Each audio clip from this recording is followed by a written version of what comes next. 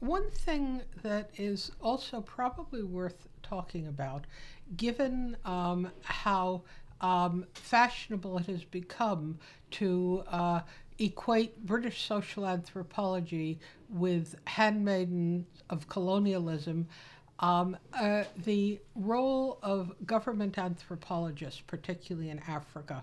There's a chapter of our book called Old Africa Hands, which is in part about the dialogue between the government anthropologists who were there to help indirect rule, governing through the native authorities, be more efficient, and the colonial administrators. And if you look at many of the reports of government anthropologists, particularly people like Northcote Thomas, and in one case where he was called in as an advisor, Malinowski, the government anthropologists certainly could be somewhat patronizing. They didn't question the colonial project as such. After all, they were working for the colonial project.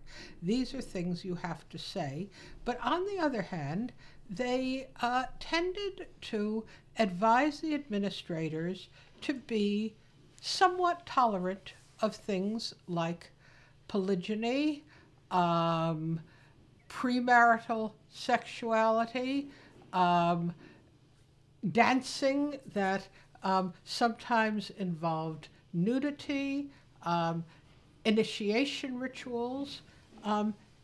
In other words, they did advise, shall we say, let up on these guys a bit.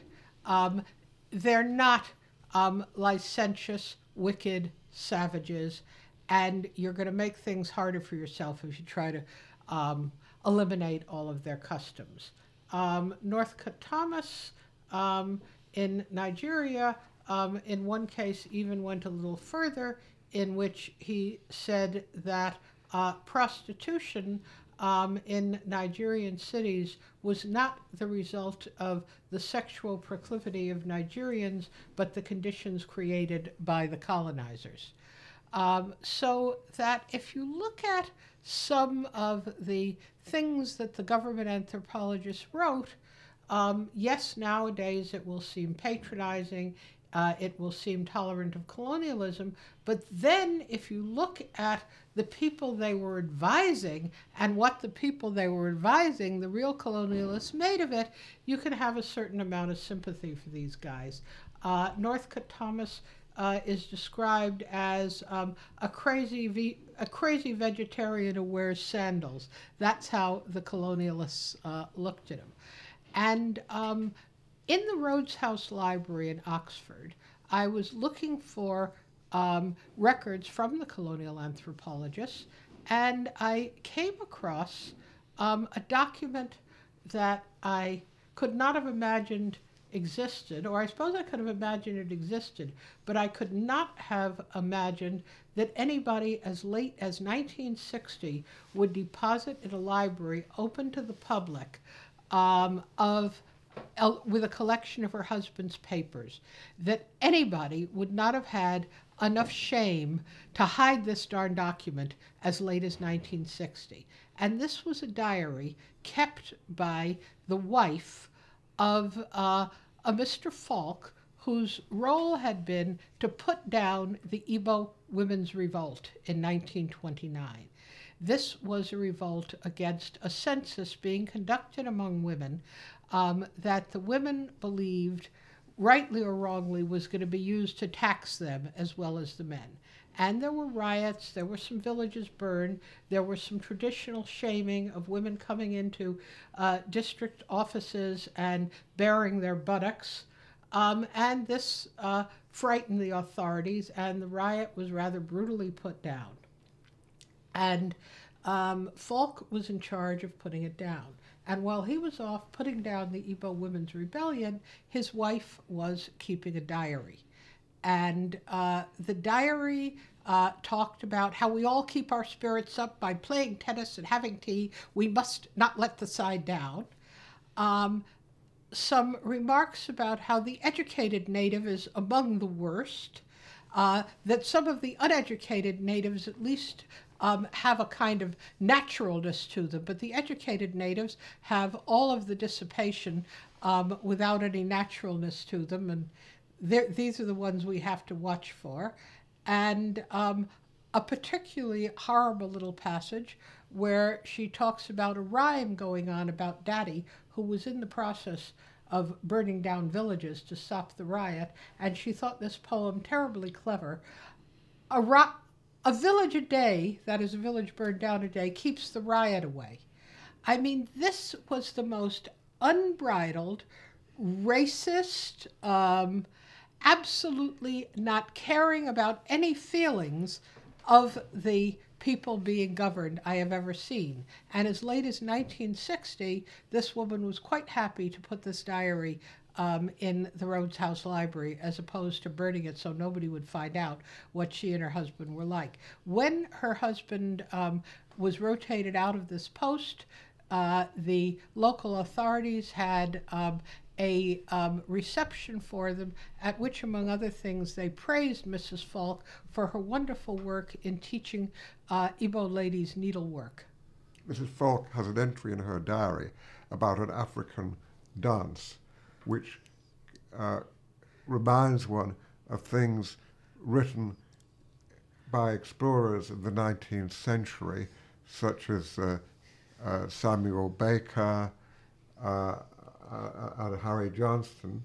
You know, gyrations. Gyrations, improper movement of the naughty parts of the anatomy, and wild sexual display, all written in a very contemptuous language.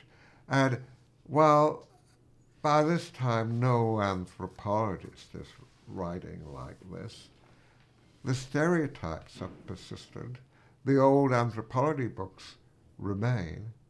And in 1989, all of this is picked up here in the province of Ontario by a South African-born psychologist at the University of Western Ontario called J. Philippe Rushton, who shortly thereafter assumes the presidency of the US-based foundation, the Pioneer Foundation, which carries forward neo-Nazi ideas into the 21st century. But if you look at Mrs. Falk's diary alongside some of the things the government anthropologists were writing about needing to be somewhat tolerant of polygyny, you perhaps might, at least a little bit, revise your dismissal of the government anthropologists, and in some cases all the British social anthropologists in Africa, as handmaidens of colonialism. There was a difference, and the real colonists tended to discount what the anthropologists had to say anyway. Though rarely were some of the anthropologists were colonial in their attitude, and Evans-Pritchard certainly was. And Max Gluckman, who was expelled, was certainly not. Because one was a conservative and the other was a member of the Communist Party. And there's a little difference. And we might say that, of course, sexuality was revived as a field of study in anthropology, mainly in the 1970s, with a few adumbrations in the 1960s. But when it came back, it wasn't just a study of people abroad, but also of people at home, and of a community where it was mainly a study by gays, of gays in our own communities and elsewhere.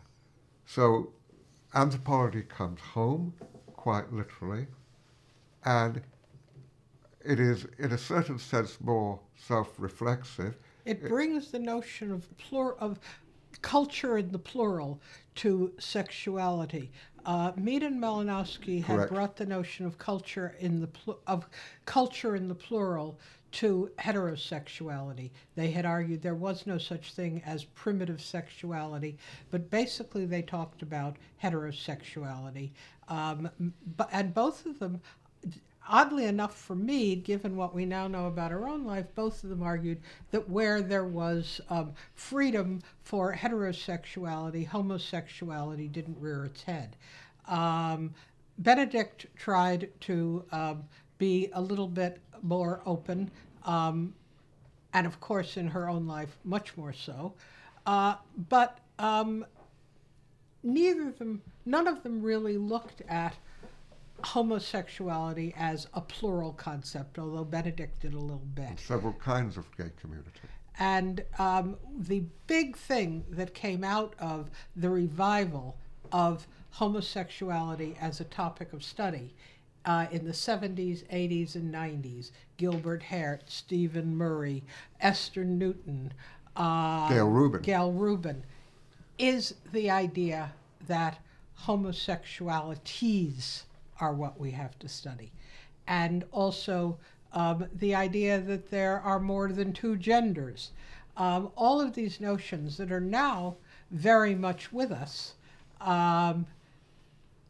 really came out in that anthropological work in the 70s, 80s, and 90s. And one of the things we noticed, and this is a big change even since we published Irregular Connections, and it was a big alteration we had to make when we did a reader for Wiley Blackwell, is the new anthropology of sexuality or sexualities was largely, though not exclusively, an anthropology of homosexualities or an anthropology of same-sex sexualities, depending on your terms of preference.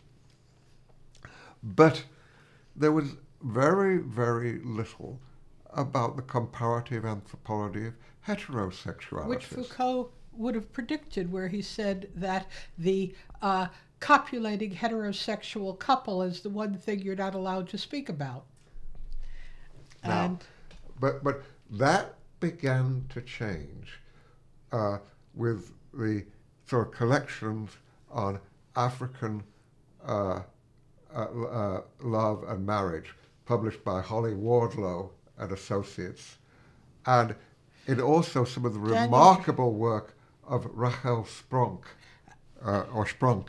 in the Netherlands, which is on... She worked in Kenya. She's based in the Netherlands. Her work's in Kenya. Where her work is on Kenyan, the sexuality of young urban elite. Professionals in Kenya. And so that is changing. And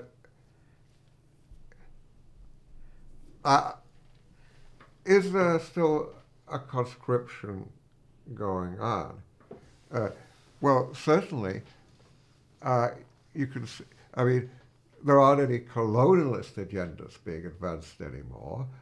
I would say that there has been a certain tendency to find gays in other societies in order to justify being gay in our society, because if you can show it exists elsewhere, then it's kind of natural. There's always this search in the anthropology of sexuality, in a discipline that supposedly abhors nature and prefers culture.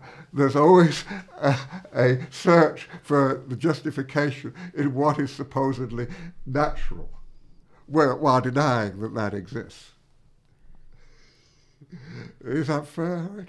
Or if you can't show what is natural, I think now it's more to argue that nothing is natural. Nothing is natural. Except that is not uniform, because the reaction to Foucault has been very mixed. Some of the contemporary anthropologists of same-sex eroticism like Foucault, others loathe Foucault. And of course the debate as to whether sexual orientation is innate or learned is as much present within that community as it is in society at large, although it's used in different ways. I can never quite understand quite the vehemence of some of the reaction to Foucault, even from friends of ours. I mean, one friend blamed him for all of postmodernism and post-structuralism, which are not seen as good things. Which were not seen as good things. Another person we knew said that he was responsible for the persecution of right-wingers in universities. He has been publicly excoriated within anthropology as being responsible for the turn away from the study of innocent facts and the study of culture towards the study of power. And everything is reduced to power, which is a bad idea, supposedly. And, you know, it's all a version of what happened in the newspapers in France, the right-wing newspapers that proclaimed his death with headlines like "The pervert has died." And even when our first work came out, we sent it to a very well-known figure in the historian of sexuality, who is not Regna Darnell, but a very well-known figure in the US, who said that I understand he's into leather, and I think his importance is totally exaggerated. As though in some way his supposed predilections as a leatherman entirely diminished his intellectual contribution and made it suspect. Actually, I do have an explanation for why, and you have to look at what greeted Freud. In some ways, they're an inversion of each other. Freud went into a society where people congratulated themselves on being very cerebral and told them, actually, underneath all of your morality, underneath all of your philosophy is your body. You may have sublimated it, but your body is there. And we sort of got used to that. And now along comes Foucault and starts telling people, all of these things you think are coming from your body, all of these needs you think you have in your body are really just coming to you from the power structure. So that he's the inverse of Freud, and it's just as threatening. You tell people that their mind is really governed by their body, that's threatening. But then you tell people, hey, your body is really governed not by your mind, but by the mind of a bunch of bureaucrats who organize your school system, organize your hospitals. That's also threatening. Yeah, but you see, what Freud refers to as socialization and repression and and superego formation, Foucault calls subjectification. Exactly. But in fact, they're not that far apart that way now, are they? Yes and no. Foucault, I don't think Foucault would ever have denied that somewhere, somehow, there is something biological in desire. Certainly, he definitely would have said that the form your desires take are amazingly dictated by society. Yeah, I think that, and if your whole life is to fight for the legitimacy of your desire, and you're told, hey, wait a minute, your desire is socially constructed. And then there's also the issue with, well, if that's the case, maybe it's legitimate to pass laws against it. If it isn't something you can't help, maybe it's legitimate to pass laws against it. I think a lot, though, of what's happened with Foucault is he's been read by Americans. Yeah. And by that I mean that Americans are not trained in sense of irony academically, and that the history of Sexuality Volume 1 is dripping with irony, and that a lot of people don't get the irony. So that Foucault is not saying the Victorians were people who allowed anything sexual to happen. He's saying that they were forced to talk about it all the time in order that the power structure could manipulate it. Yeah. But the other thing is that American extreme constructionists have made Foucault into an extreme constructionist, where I don't think there is evidence that he was that extreme a constructionist. He wasn't interested in what was natural. That's different from saying there isn't anything underneath. I think he assumes that what is natural is a constant and therefore not interesting. Correct. He isn't saying That's it isn't there. He's saying it's a constant. That's what I'm getting at. So, that's some of the stuff we've been doing. We thought we'd get away with it. After all, we're nearly dead. At least I am. And you think you can get away from sex when you're nearly dead? People will stop bothering you. Unfortunately, we spent most of our lives as teachers. And although the Nigeria research didn't do us any harm, the only hit we ever had in terms of research was in 2004, when we were nearly senescent. But it had taken us so long to write it. And one thing I have to say, we're talking anthropology, we're talking research. They're very different careers for the people who, through their own fault or through bad luck, have ended up in teaching institutions.